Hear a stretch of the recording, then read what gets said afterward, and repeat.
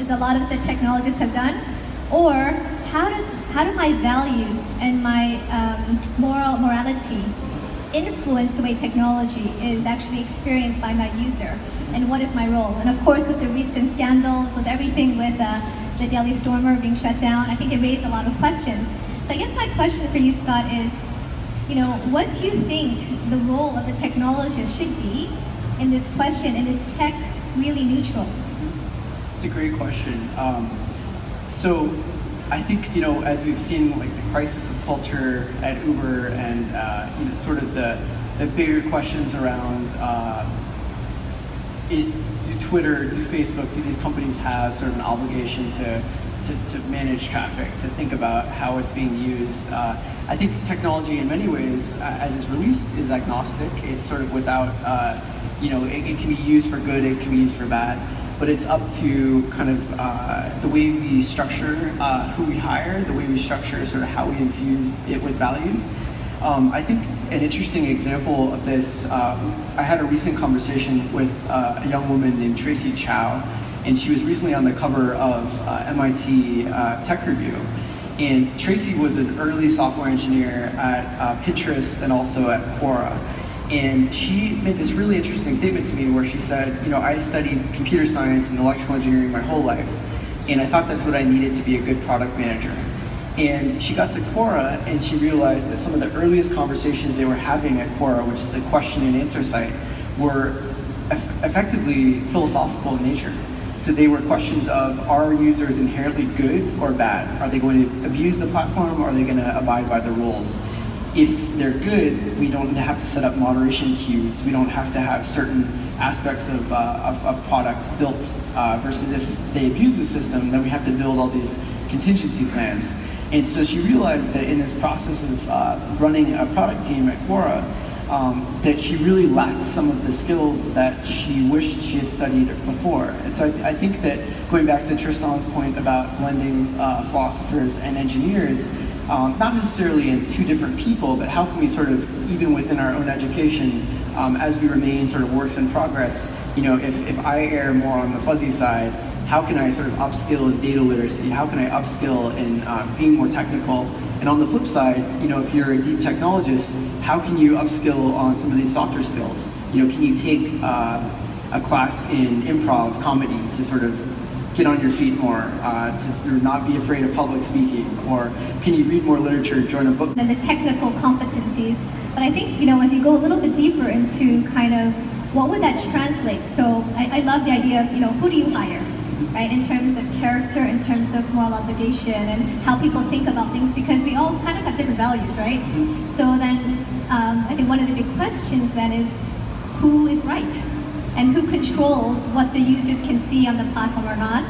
And so, because we're a content platform, it's been a big question that we've been debating since day one.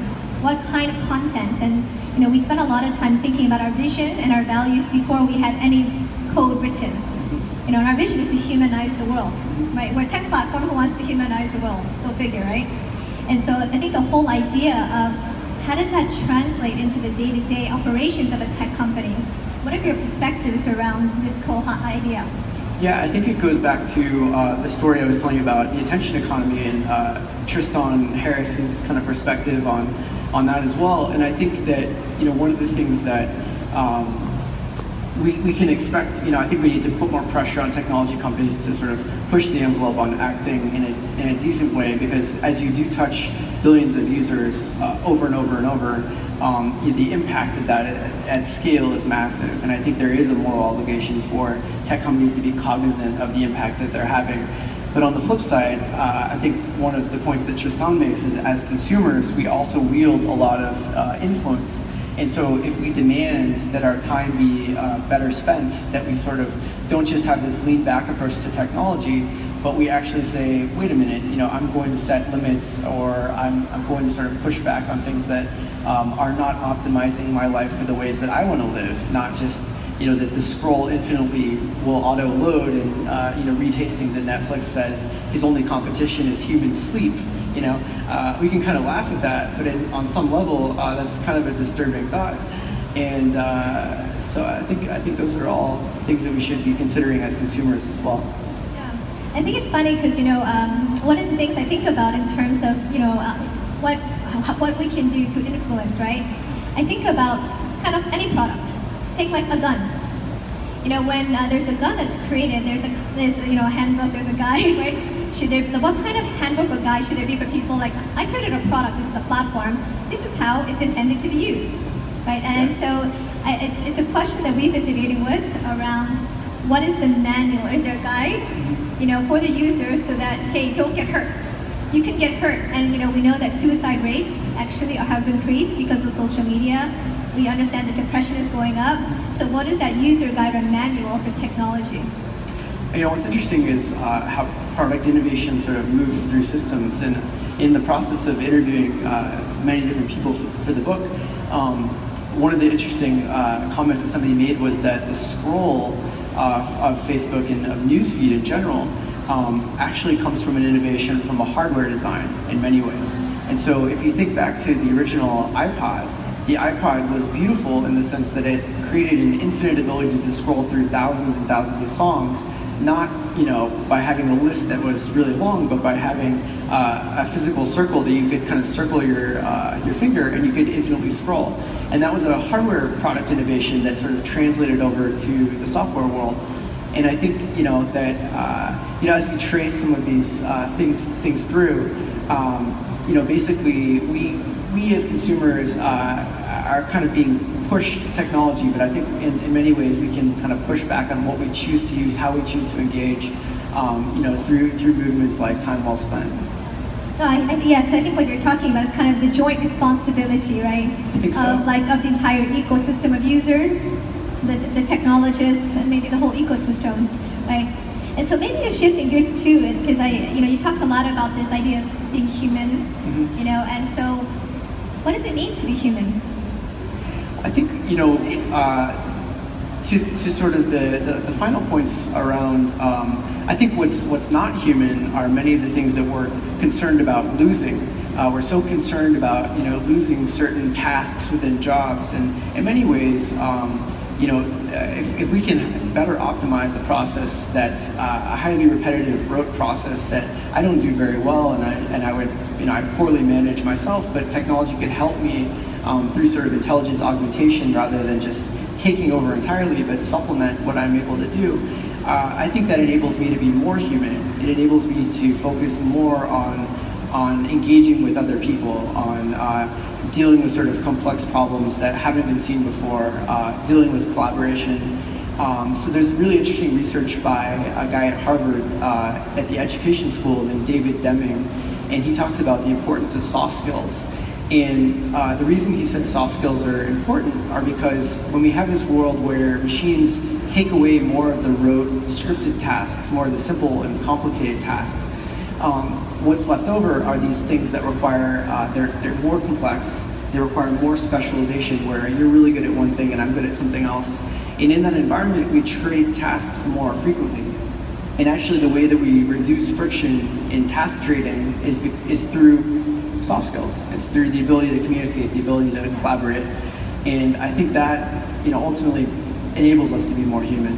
No, I totally agree, and I'm laughing because if you think about education system and the reason why we have the modern education system, it actually came from the Industrial Revolution, where we were trying to teach people how to be machines. Because you needed to create the same black Ford car, in the same exact way, so you needed to automate that process, and machinery, and we didn't have robotics, and AI back then, so you had to train a bunch of people to actually be like machines, and to actually perform these tasks. So in some ways, our modern education system has been designed to actually dehumanize and to make us behave like robots. So you have the rote memorization, you have tasks, you get us to memorize things and do the same thing over and over again, right? And so, one of the things I'm obviously very passionate about is how do we actually disrupt the way that we actually learn? And how do we start to redefine what education really is, right? So these are big questions for 15 minutes, but I think... of course, in the next 2 minutes, right?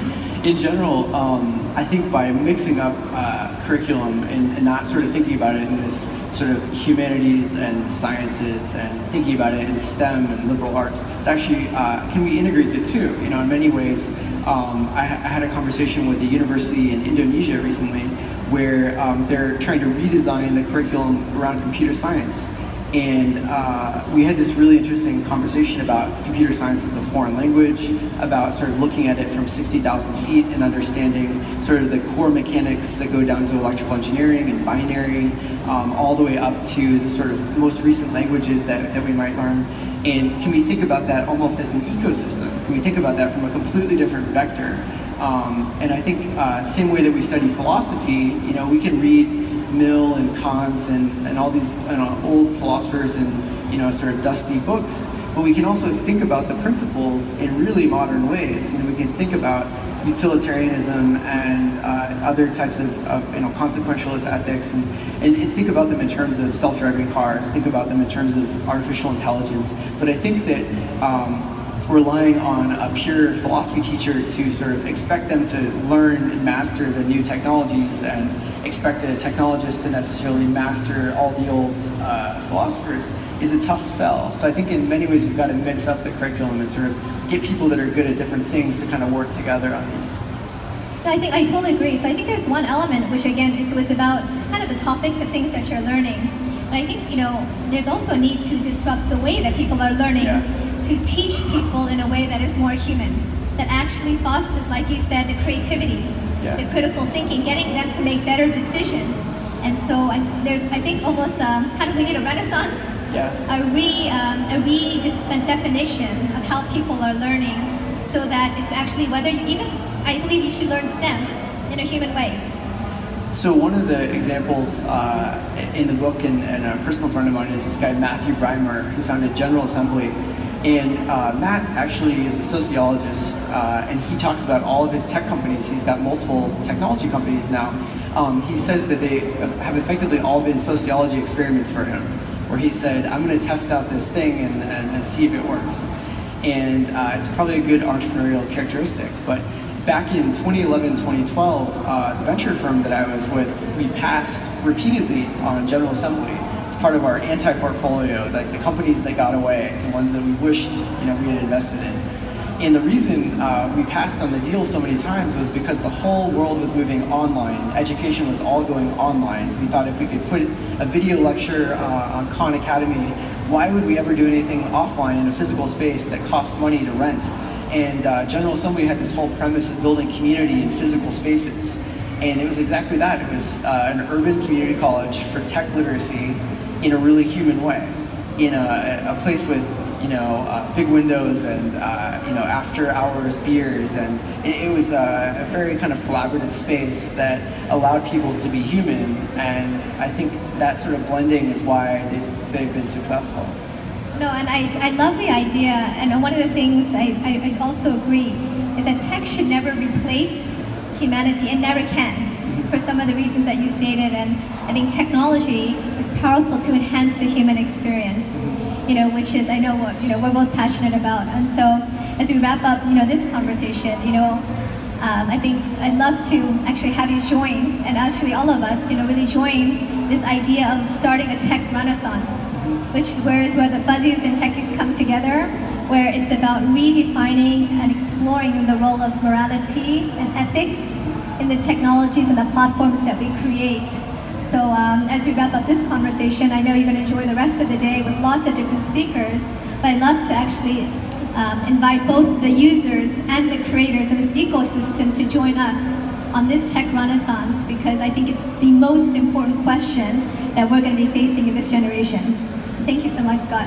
It's great to chat with you. All right. Thank you, Scott and So-Young, for your dialogue. That was really enlightening. Actually, the more they talked, the more I felt like